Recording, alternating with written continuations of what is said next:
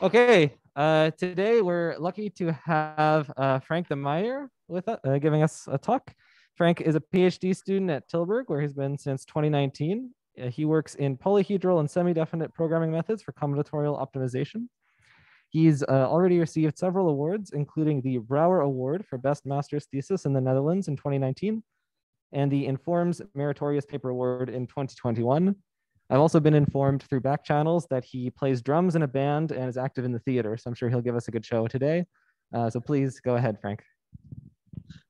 Thanks, Steve, for this very nice introduction. And also thanks for inviting me here. So it's a real pleasure to be here, at least online. So indeed, I would like to talk today about one of my most recent research projects with one of my supervisors, Renata Sotiro, which is also joining online today, I've seen. So it's about the Chvátal-Gomory procedure for integer SDPs with applications in combinatorial optimization.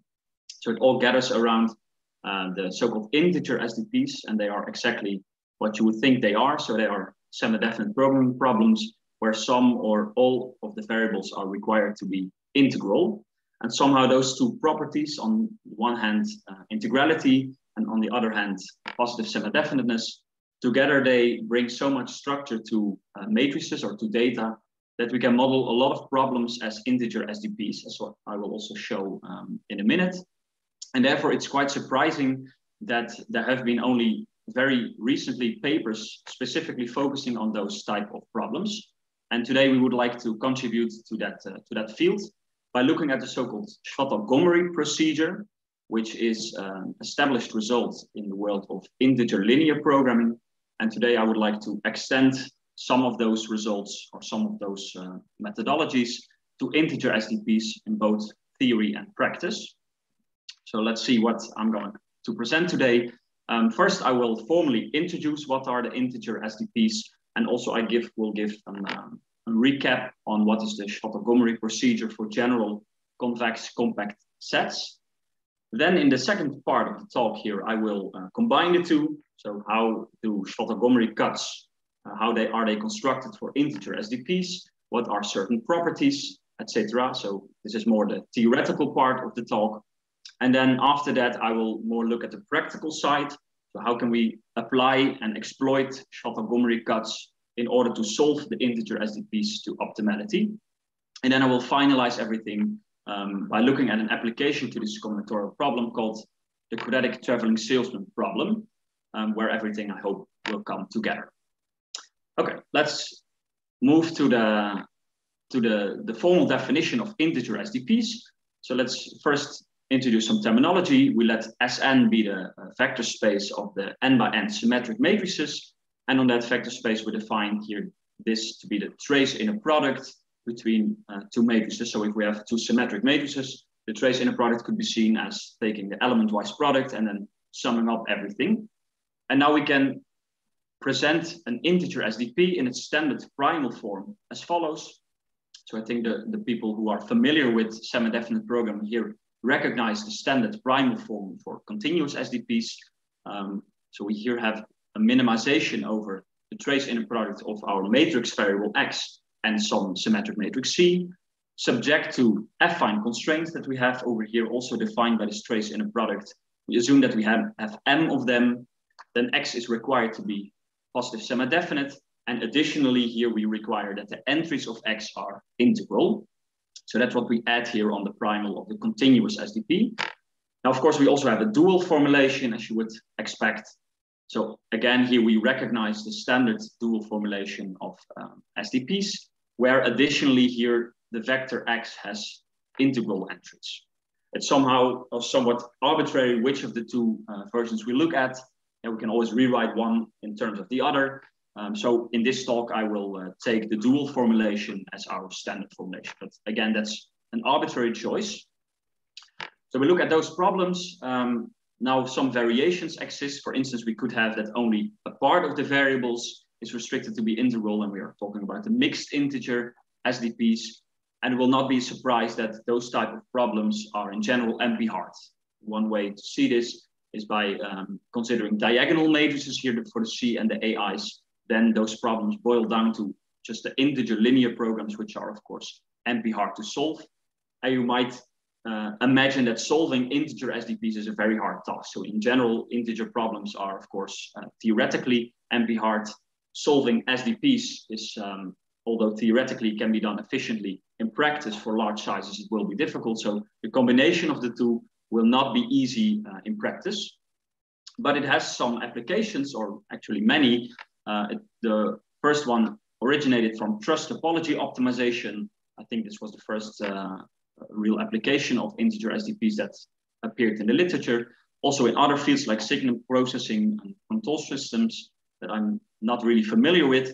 I'm a bit more familiar with the combinatorial problems like the TSP, the max cut problem, graph partitioning problems. They can be modeled all as integer SDPs. And maybe I should mention here that if we move in integrality, then we really aiming at solving the problem to optimality. So normally, if we talk about SDPs and combinatorial optimizations, we are looking at relaxations of the problem, but we really try to solve those problems to optimality. That's the goal. Okay, let's then look at the method. I promised to first give an overview, an introduction on the Chvátal-Gomory procedure in general. So suppose that C here is a compact convex set, and we would like to optimize over this set, but then only restricted to the integer points.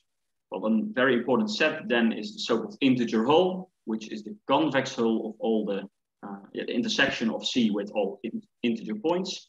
And ideally, we'd like to have some description of this set that is known. And of course, we can optimize over it in an easy way. But typically, this set is unknown, so we have to do some work, some procedures exist to approximate this. And the Chvátal-Gomory procedure is one of those methods. So it relies on the so-called Chvátal-Gomory cuts. How does that go? Suppose we have a certain vector C with integral entries and some scalar D, such that C is contained in the half space induced by this C and D. Then we can observe the following. If we have an integral point X, then this left-hand side will be integral because C is also having integral entries. So in fact, we can round down the right-hand side if it's not yet integral to obtain a stronger cut. And that cut will still capture all the integer points, and therefore it will capture the entire integer whole. And now we can do this for all those type of cuts, and this gives us the so-called Chvátal-Gomory closure. So we take the infinite intersection over all those stronger Chvátal-Gomory cuts. So this operator gives us a subset of the original set C. So it could be a strict subset, does not have to be. And we always know that the integer whole is contained in this Chvátal-Gomory closure. Now we can repeat this procedure. So we set C0 to be our original set. And now we just apply iteratively this Chvátal-Gomory closure procedure on the previously obtained set. And this now gives us a sequence where on the right-hand side, we have our original set C. We every time can obtain a subset. It could be a strictly smaller subset. And we know here on the left that the integer whole is always contained in all those sets. Well, this sequence can eventually become a hierarchy that really converges to the integer whole. If this happens, we call the smallest k, for which the kth Chvátal-Gomory closure is equal to the integer whole. We call that the Chvátal rank of the set. So it's a set property. And moreover, it is those type of, this procedure is studied for many sets in the past decades. One more remarkable result is that the Chvátal-Gomory closure, actually already the first Chvátal-Gomory closure, appears to be a rational polyhedron for many sets C. That has been proven here. There's a list on the sets for which this is proven. It started with the polyhedra, but later on, I think it was in 2014 here, this was also proven for general compact convex sets. And as a result, we know that all those sets also have a finite Chvátal rank because we know that the rational polyhedra have a finite Chvátal rank. So then, of course, this follows from those two observations. Okay, so having seen now a brief introduction on the procedure, let's now apply this to our integer SDP. So recall that we are looking at this dual formulation. Then an important set we can obtain by relaxing the integrality assumption. So this gives us the so-called set P, which is a spectrahedron because it is defined by linear matrix inequalities here. And we would like to apply now the Chvátal-Gomory procedure on this set P. We can do that. But one problem is that if you look back in the slides, the previous slide, we saw that the Chvátal-Gomory procedure as presented over there, it is quite an implicit definition. Like, take some half space that contains a set, apply a rounding strategy. It does not really, it's not really clear how to obtain those cuts that contain the set. So our first research question here was, can we maybe find a more explicit definition of those cuts? Can we maybe use the data matrices C and AI here to construct those cuts? And to do that, we use the following fact, which is very general.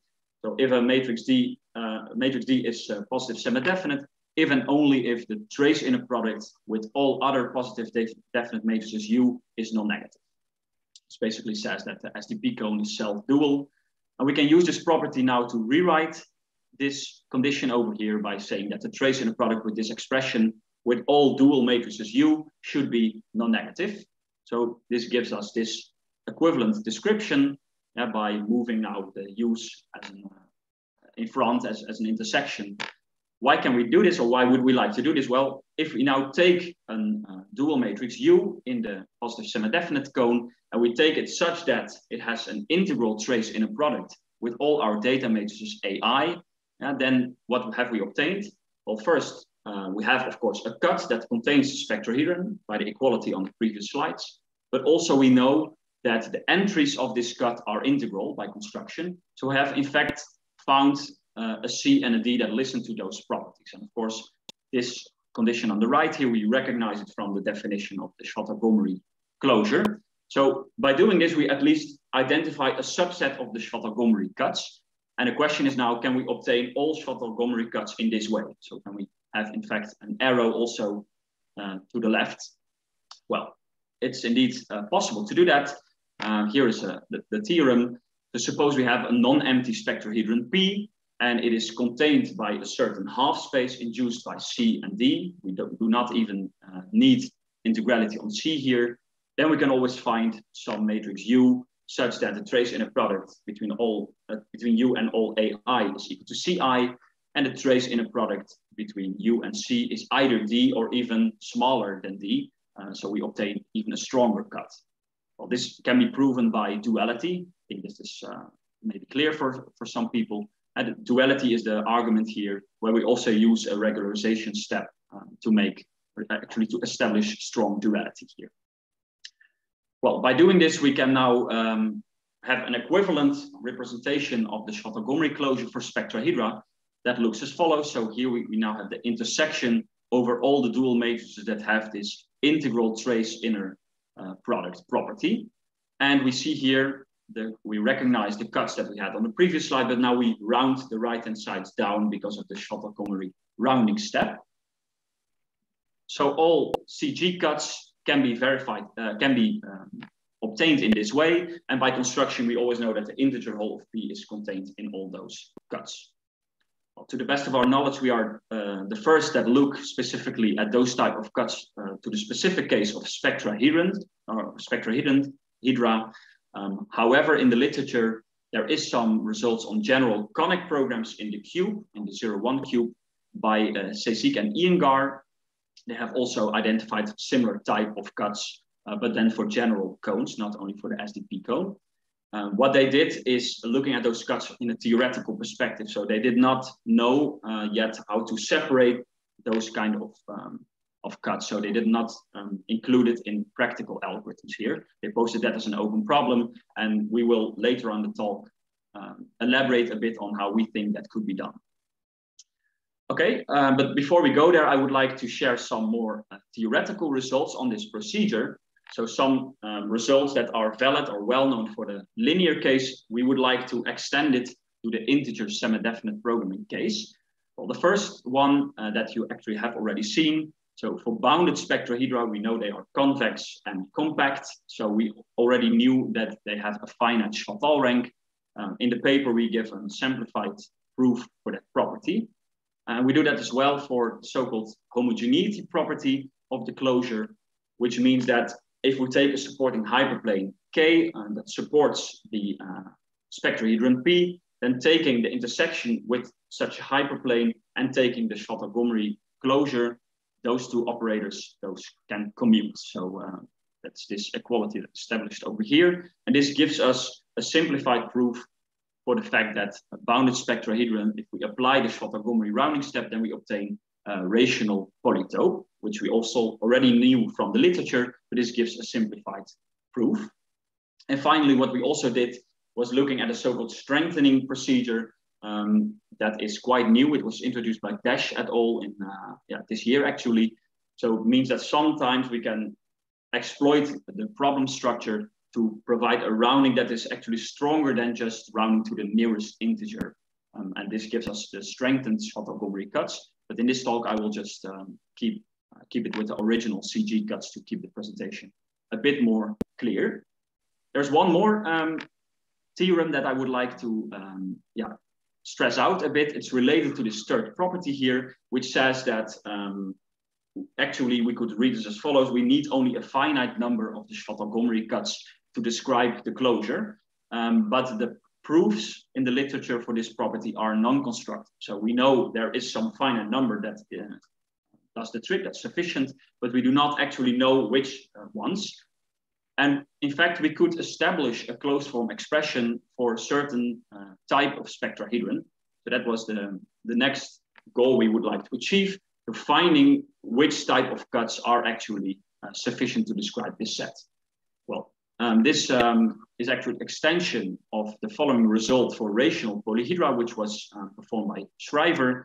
So what he did was finding a closed form expression for this closure derived from a so-called totally dual integral representation of a linear system. So maybe you have seen this, maybe this is familiar, but just to recap here, suppose we have an integral matrix A and an integral vector B, then we call a system of linear inequalities AX smaller or equal than B. We call it totally dual integral if the LP dual to this optimization problem has always an integral optimal solution whenever it has an optimal solution for all integral objective vectors C. And that's a property, and that property is actually a sufficient property for proving that polyhedra are rational. So they have rational vertices. So that's where it was originally defined for, but Schrijver proves that we can also exploit this to find a closed form expression of the Chvátal-Gomory closure. We would like to have a similar property for SDPs, and this would ask for an SDP equivalent to total dual integrality. So the question is, does that actually exist? Well, the answer is yes, and in fact, funny thing is that it comes from your department. So in 2018, there was a paper by Carly Silva and Tunchel about a notion of total dual integrality for SDPs. And it started from a notion of integrality of SDP. So when do we call an SDP integral? Or more broadly, what is a good property or a good characterization of exactness of SDPs? And they came with the following property that I call here the property PZ, which reads as follows. So suppose we have a positive semi-definite matrix X, then it satisfies this property if we can decompose it or write it as the sum of rank 1 matrices that are induced by the subset S of the integers from 1 to n, that we give a certain non-negative integer weight. So this is given by this function y from the power set of the integers from 1 to n to the non-negative integers. So this gives a decomposition of X in terms of those rank 1 matrices. Then we call it integral. Well, observe here that this is a bit of a different condition that we have used in the past slides. Yeah, because there we just say a matrix that is positive semi-definite is integral if each entry is integral. So this is a bit of a stronger condition. We can see if this holds, then all entries are always integral, but not the other way around necessarily. So we cannot always decompose it in this form. So this is a bit of a stronger condition. Moreover, for the people here who are familiar with the paper by Carly Silva and Tunchel, maybe recognize that this is a bit of a different representation than used over there. That's because they use an embedding in terms of extended matrices. Here we do not use that embedding. So we do not treat the first column and row as special cases. So that's why it differs a bit. But okay, having this property, we can now define what is total dual integrality for SDPs. And it reads as follows. So a linear matrix inequality that we have here, where all the data matrices are integral, We call it totally dual integral if for any vector B, that is again integral, the SDP dual to this semi-definite optimization problem always has an optimal solution that satisfies this property PZ whenever it has an optimal solution. So we can all see here that the second part of this looks very familiar. It looks very much like the TDE condition for polyhedra. So it's almost similar in that sense.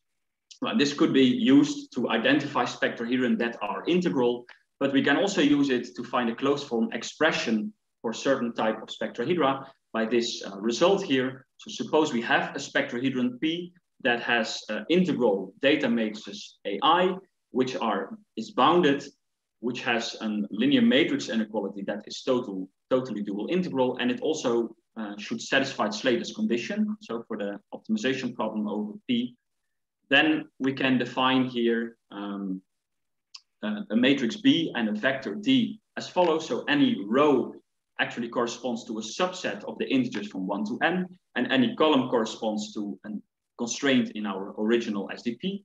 And how do we define it? Well, on the row defined by or induced by a subset S, we take the trace inner product between AI and this rank 1 matrix induced by the subset S. For the right-hand side D, we do the same, but here we also apply a rounding step. We round down due to the Chvátal-Gomory procedure, of course. And then we can prove that the Chvátal-Gomory closure of P is equal to this polytope here given by B and D. So it is indeed polyhedral, and we know exactly what Chvátal-Gomory cuts are needed to describe the closure.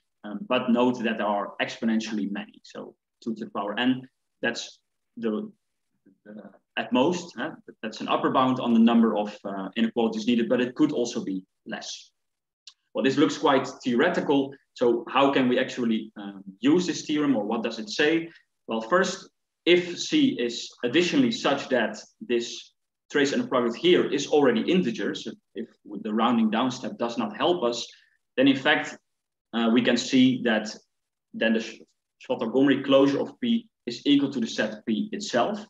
And because we know the spectrohedron is bounded, it has a finite Chvátal rank, it turns out that this P should be integral. So it should be an integral spectrahedron. So this property would help us to identify integral spectrohedra. And on the other side, if that is not the case, of course, this gives us just a closed form expression for the first Chvátal-Gomory closure, which could be helpful if we would like to optimize over that. Now for polyhedra, there is a nice result, namely for any rational polyhedron, there exists always a totally dual integral system that represents that set. We pose it here as an open problem. It could be nice if there would be such an analog also for spectrohedron. It will probably be with a bit more technicalities if it even would exist, we don't know. But that would give a nice result, because then identifying or obtaining the Chvátal-Gomory closure would just boil down to finding this totally dual integral representation. Okay, so this is what I want to end the theoretical part of the presentation. Now let's move on to the more practical part. So how can we apply those type of cuts for solving integer SDPs? Well, let's first look at what has been done in the literature. So some of the solution approaches are as follows. The first one is skip SDP. What do? They relax first the integrality assumption, and then they try in a branch and bound algorithm to solve the problem using continuous SDPs as subproblems. And they use a lot of advanced solver components to speed up the process. Another project is by Kobayashi and Takano. They do actually the opposite thing. So they relax first the PSD constraint, then they're solving an integer linear programming problem, and dynamically they add constraints to establish the PSD constraint iteratively. And finally, there's also YALMIP. It's a built-in on MATLAB, if you're familiar with it. And it also supports solving integer SDPs, but in the literature, there's no paper on what's exactly going on there. So we don't know exactly what they do. And our numerical results actually turn out that currently the branch and cut algorithm is the major one in terms of computation time. So it has the best performance. At least that follows from our numerical results and also from numerical results in the literature. And this probably has to do with the very advanced stage of the current ILP solvers, which of course this algorithm greatly depends upon. So we decided to extend on that algorithm, of course, also because we have a bunch of cuts. We would like to include them, so it's very natural to use a branch and cut algorithm for that task. Okay, so let's first recap on how that algorithm actually, what it actually does. So it starts with initializing a set F here, which takes the diagonal of our linear matrix inequality, and it requires that this should be non-active. So this could be seen as the polyhedral part of this spectrahedron. We call that the set F. Now we initialize with setting the set calligraphic P equal to the set F, and we start optimizing our objective function, so our original objective function over this polyhedral set P. And also we require that all variables should be integral. So we use here, this is just an ILP problem. So we use some ILP solver to do this, some branch and bound type of algorithm. But additionally, we add here a dynamic constraint generator that is known as a lazy constraint callback. Well, what does it do? Whenever in the branch and bound tree there is an integral solution identified, we call it X hat here, then we check whether the PSD constraint is satisfied. Well, two things can happen. First, when it is indeed satisfied, then we know that this point is in fact feasible for our original problem. So it gives us a lower bound on the problem, and maybe we can use to prune the tree on some places, and everything is okay. But if not, then somehow we need to identify or find a cut to cut off the current point, and we add that cut to the set P, and we add it there forever. So in the approach that follows on all the subproblems, we add this cut. So we start solving back, going back to step 2, and the combination between those two steps actually guarantee that this indeed finds an optimal solution to the integer SDP. Well, of course, the magical thing that happens here in this step, so how to identify a cut that cuts off the current point. What is proposed by Kobayashi and Takano is as follows. We know if this is not positive semi-definite, this expression, then it has at least a strictly negative eigenvalue. So we can always find an eigenvector D corresponding to that eigenvalue. And then we know that the trace in a product between the expression here and D transpose is currently negative for the point X hat. But of course, it should be non-negative, so we can add this cut here, which we can rewrite in terms of coefficients as the one here on the right. So this separation routine only uses the PSD constraint, only uses spectral properties. Actually, it forgets the fact that we are solving an integer problem. So it separates the point from the spectrahedron, but not necessarily also from the integer whole, but it does not exploit the fact that we are solving an integer problem. And we would like to improve on that. So what is our approach? I presented here first very generically. So what we would like to find is some dual matrix U in the SDP cone, such that it has an integral trace in a product with all our data matrices AI, and such that the current cut over here is not satisfied by the current point X hat. And then we would like to add a Chvátal-Gomory cut that looks as follows. Yeah, we establish here the cut, but we also can apply a rounding step because we have chosen this such that this is integral. The left-hand side is integral, so we can gain by rounding down. This would be a separator that both exploits the positive semi-definite constraint, but it also exploits integrality, meaning that this point actually this separator actually separates the point from the first Chvátal-Gomory closure of P. So it can be a deeper cut. So I would like to clear out that a bit by this very simple graphical representation in 2 dimensions. So suppose that here P is our spectrahedron that we have. The dark blue area is the Chvátal-Gomory closure, the first Chvátal-Gomory closure of this set. And we currently are here at this lattice point X hat, because we always separate on integer points. That is currently not in the set P. Well, then the algorithm by Kobayashi and Takano uses this supporting hyperplane to separate it from the spectrahedron P. Of course, it cuts off the current point, but we can do a bit better. Namely, we can shift this cut towards the Chvátal-Gomory closure, actually towards the first, until it hits an integral point. That's how we can look geometrically at the Chvátal-Gomory procedure. And this gives us a deeper cut. of course, they both do the same thing. So they both cut off X hat, but the second, the dotted line is actually preferred because it's deeper, meaning that if we add that cut later on in all the sub-problems, we hope that it gives a tighter relaxation and that we do not need as much branching nodes as before. So that's what we hope here. Of course, I should say something about this separation routine. So how do we actually identify those matrices U? Well, here we propose two things, two options. The first one is a problem-specific approach, because we always separate on integral points. We know there is a lot of structure going on, so we can often apply this problem structure to identify a separator in combination with a rounding step. So this I will clarify for an example, quadratic traveling salesman problem that I will look at in a minute. And this can be done for specific problems, but we can also be a bit more generic. So for the class of the binary SDPs, we find a more general separator. Of course, this is still a very important class in combinatorial optimization problems. Many of the SDPs are indeed having 0-1 variables. And that separator is based on this theorem by Dukanovic, Randall, Letchford, and Sorensen, which gives a characterization of binary SDP matrices.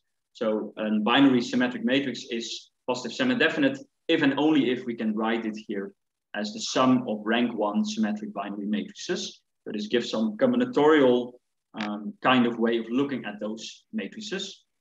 And we could use this to get to certificates of non-positive semi-definiteness that we could use in combination with a Chvátal-Gomory rounding step to do that. So I will not present here this separator in detail, but it boils down to application of this theorem. Okay, for now I would like to go to this problem-specific approach in the application on the quadratic traveling salesman problem. So that's the fourth topic on the talk. So of course, first I need to introduce the problem. So the QTSP is, as you would of course expect, the quadratic version of the linear TSP. And we look at the asymmetric version defined on directed graphs. And the goal there is to find a tour, so a cycle visiting all the vertices exactly once, starting and ending at the same vertex, that minimizes now not linear cost, but a total interaction cost among the arcs that are used. So if we have two arcs that are adjacent in the graph and they are both used in the tour, then we incur a certain quadratic cost Q. So that's what we would like to minimize. And this finds its origin in bioinformatics, but also has other applications, for instance, in robotics or precision farming. Let's try to model this problem first. So we need some terminology. First, G is our graph. It's a directed simple graph with vertex set V, arc set A. And we define here the set of the so-called tour matrices T and of G, which contain all the characteristic matrices of Hamiltonian cycles in the graph.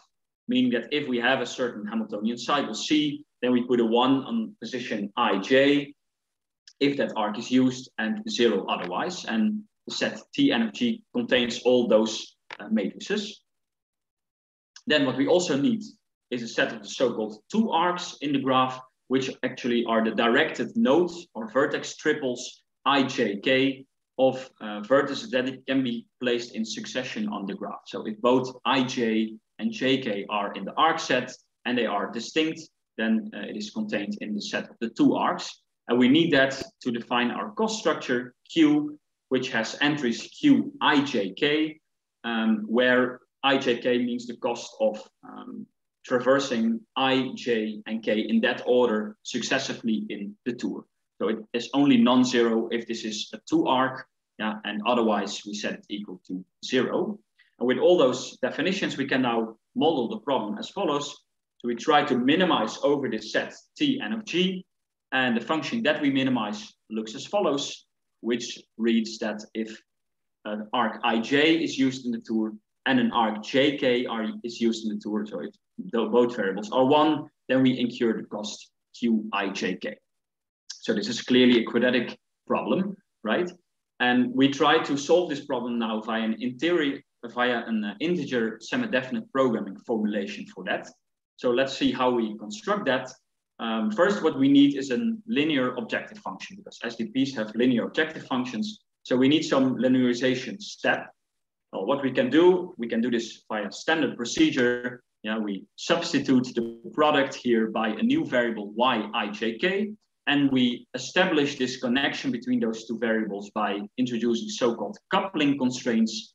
They can be derived like this. What does it mean? Well, if a certain arc ij is used in the tour, so if xij here is 1, then there should be exactly one arc, 2 arc leaving that arc, and also 1, 2 arc entering that arc. So that are exactly those summations. Whereas if xij is 0, so the arc is not used, then everything around that arc should be 0. So it's not very hard to prove that if the x's are integral, if the y's are non-negative, and we have those coupling constraints, then indeed we establish this exact connection between the x's and the y's. And that enables us to present here the following equivalent linearized formulation of the QTSP. So we indeed substituted here now yijk. We recognize the constraints that we have over here. And x is still to be in this set Tn of G. Of course, we still should say something about how to represent that set. That's not so straightforward. So a first attempt we could do is by the observation that in a tour, there's always one arc leaving each vertex and one other arc entering each vertex, meaning in this matrix set that the matrices here should all have column and row sum equal to 1. Yeah, so it should be a permutation matrix. Moreover, we want that xij is 0 whenever the combination of the vertices ij is not an arc in the graph. So we call this set the set of the permutation matrices implied by a graph, and we denote it by this p pi n of g. So it's not difficult to argue that the set Tn of G should be a subset of this set. However, this is in general not sufficient, right? Because if a matrix X is in the set pi n of G, yeah, in fact, it could be seen as the adjacency matrix of a graph, namely of a vertex disjoint cycle cover. So we know that we will have some cycles there that visit every vertex exactly once, but we can have multiple cycles. Yeah? We can have multiple subtours, which is, I think, the very common pain in the neck of the TSP. So somehow we have to deal with that. And we can do that as follows. So we say for such a matrix that it is in fact a tour matrix if this directed graph induced by this matrix is connected. Because if we have connectivity, then we can have only one cycle in this cycle cover, and then in fact it is a tour. So key property here is connectivity, in fact algebraic connectivity of this directed graph. That we use to prove the following theorem. So suppose we have a matrix X in the set pi n of G, then in fact it is a tour matrix if and only if the following linear matrix inequality here is satisfied, where beta and alpha are constants that rely on the cosine of 2 pi over n. Well, those scalars, they follow from the spectra of the directed cycle on n nodes. That's where we got this from. And the proof of this is basically saying that the algebraic connectivity is strictly positive if and only if the graph is connected. And that is what we use here to obtain this result. So it should be saying here that this is an analog of a similar result on undirected graphs for the symmetric TSP that was established here by Cvetkovic and those two other researchers, which names I will not even try to pronounce, as you will understand. But it's a useful property in the sense that we can now model the QTSP as an integer SDP in the following way. Here we recognize all the constraints that we have obtained so far. Here we have the permutation matrix constraints. And finally, we see here our linear matrix inequality. And of course, the restriction that X should be binary. So it is indeed an ISDP. And I should also mention here, I hope I can surprise you a bit with the fact that this very hard or difficult QTSP can be modeled in a very compact way. Yeah, we have a really small number of constraints here because we capture a lot of the structure of the problem in this combination between positive semi-definiteness and integrality. So this is interesting because it gives us very compact formulation of this problem. Okay, now that we have the formulation, let's try to apply our methods that we constructed on this specific problem. So our branch and cut algorithm, as we said, starts optimizing over the polyhedral set, which we called F here. And this just contains all constraints except for this positive semi-definite constraint that we had. We start optimizing here using some ILP solver. And then at a certain point, we could have an integral solution y hat, x hat in a branching tree.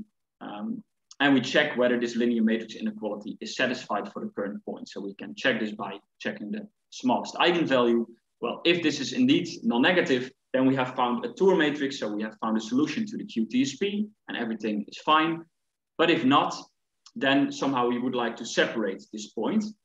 But now we have some additional information. Namely, it follows from the constraints in F that this X hat is the adjacency matrix of a vertex disjoint cycle cover, where we have at least 2 cycles, following from the problem structure. And we can use that to identify dual matrices to cut off the current point.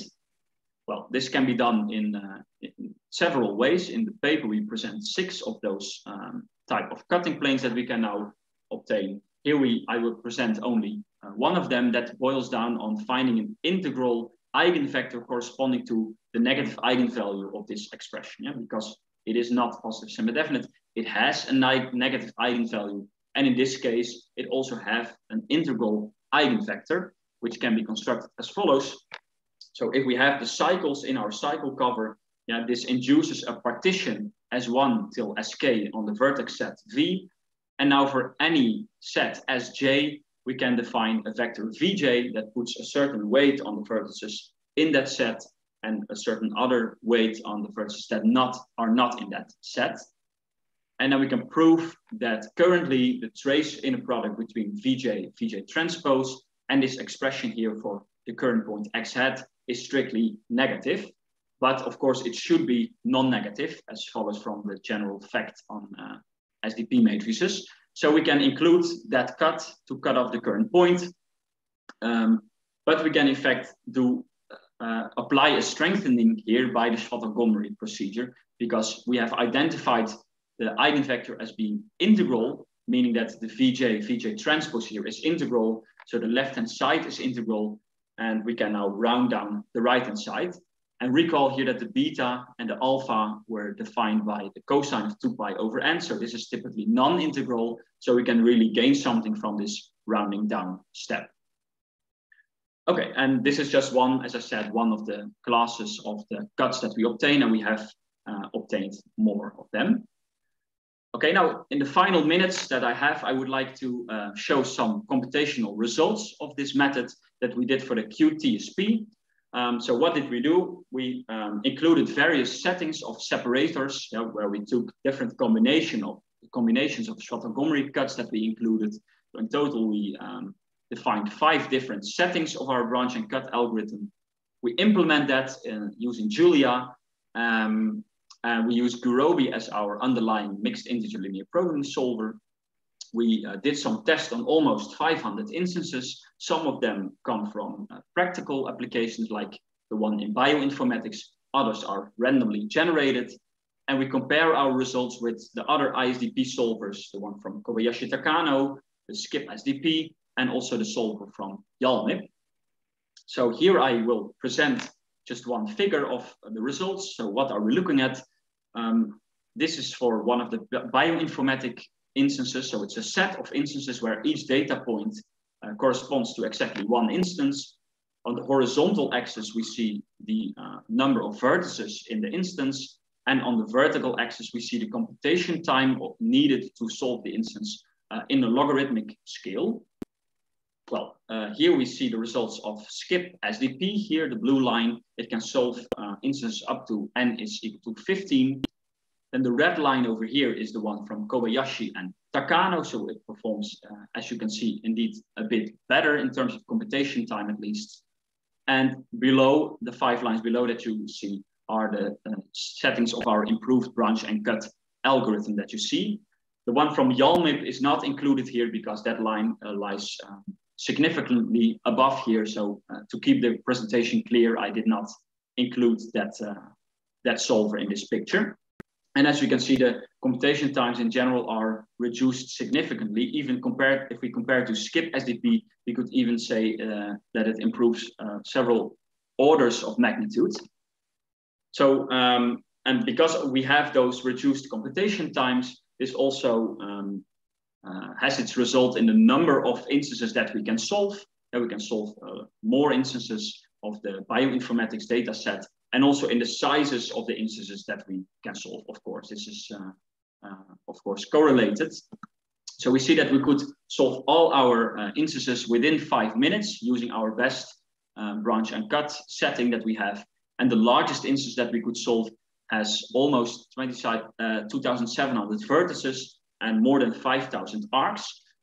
It should be noted here, of course, this graph is very sparse. As you can see, it is a planar graph that comes from an application in precision farming, but still the order of this matrix is very large. It's almost 2,700, so that we really have a lot of variables there. So it's very nice that we could solve that instance. It's currently the largest QTSP instances that is solved in the literature. And now a general question, of course, and this works well for this specific problem, the QTSP, but can we also expect such results for other problems or even for general ISDPs? So that do not only have this problem-specific separator, but also have more general separation routines. Okay, and with that question, I would like to go to the conclusions. So what have we seen? Well, first we looked at the theoretical part of the talk where we extended the Chvátal-Gomory procedure to the integer SDPs. We saw some results. For instance, we could provide an equivalent, more explicit definition of the Chvátal-Gomory closure for spectrahedron. We looked at improved branch and cut framework where we exploit those type of cuts, and we applied all this to an integer SDP formulation that we constructed for the QTSP. And now some insights. I would like to give 2 insights here with some future directions. What we first saw is that modeling those problems as integer SDPs gives a lot of insight. If we recall to the QTSP, this model was very compact, and it gives us a bit more insight in the structure of those problems. Maybe it gives us new inequalities that were not so obvious when we only looked at it from a combinatorial point of view. So it's nice to see whether also for other problems we can find those formulations. And we also saw on the practical point of view that this worked very well for the QTSP. And as I already indicated on the previous slide, we would like to know whether this can also be repeated for other type of problems or maybe for general ISDPs. But this is all work for the future that we are actually currently working on in a new project. So I hope that will turn out nice. So yeah, for now, this is it. I would like already to thank you for your attention. Again, thank you for giving me the opportunity to speak here today. And maybe there are some questions left. Okay, let's thank Frank for his nice talk.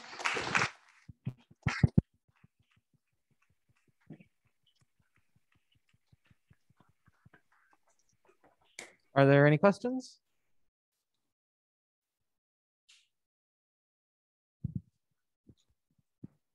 So maybe I'll start off with one. You mentioned an implementation. Is that publicly available? Sorry? Is your implementation that you used for your timings publicly available on your website or somewhere else? No, currently not. So we put the data online that is currently on the GitHub, but not the separators. But this is something to, actually I can put it online. Yes. Okay, that's great. Henry, you have your hand up? Yes. So very often these cuts are used after relaxations. So here for your problems, you seem to have applied these cuts right away.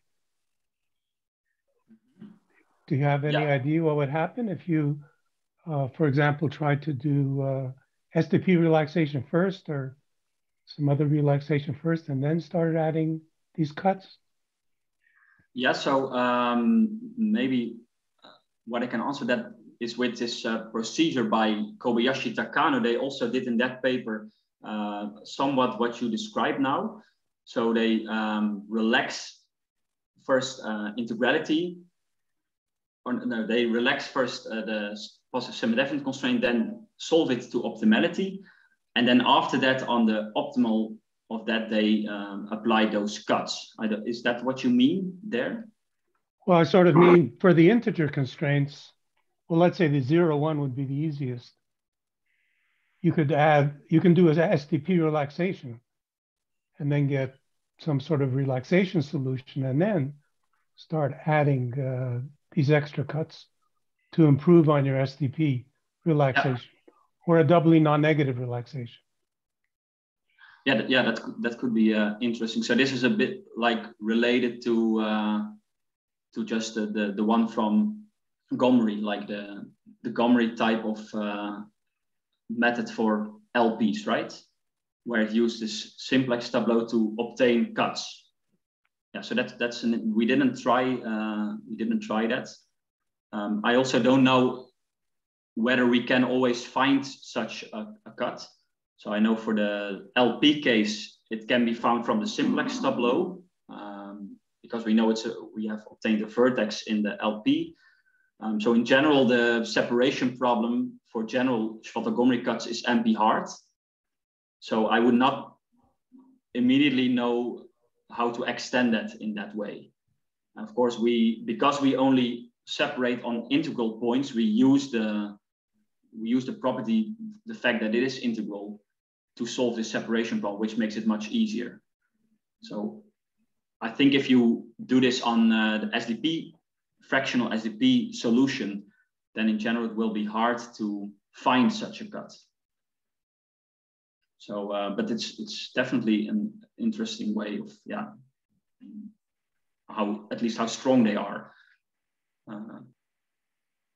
And that could, so finding, I think there's also a result by Lodi and Fischetti where they try to solve this separation problem using an ILP. We could do the same things. That's what we did apply. So we try to find based on a fractional solution, try to find a Chvátal-Gomory cut that has the largest deviation. So that is actually the strongest, but solving that is again a mixed integer SDP. So solving that is equally difficult as solving the original problem. But we did that to identify how strong those cuts can be.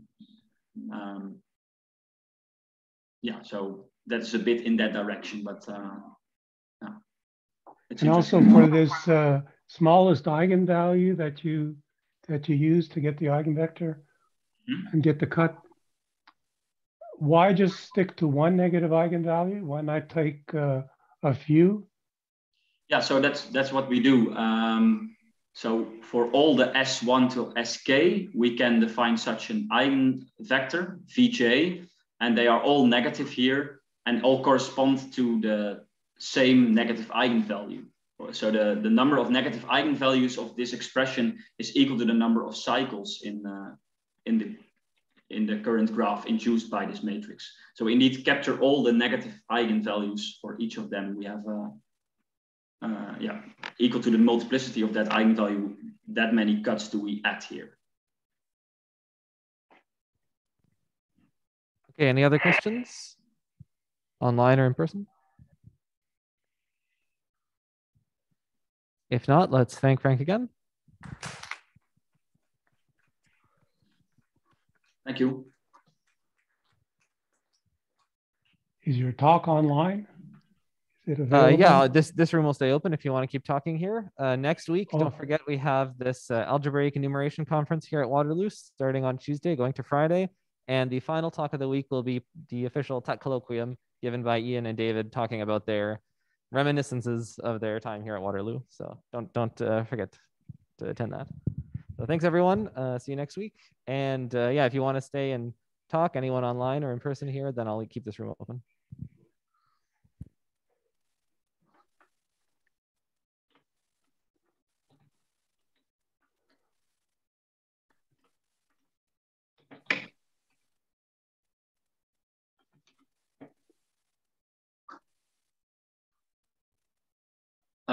I can send them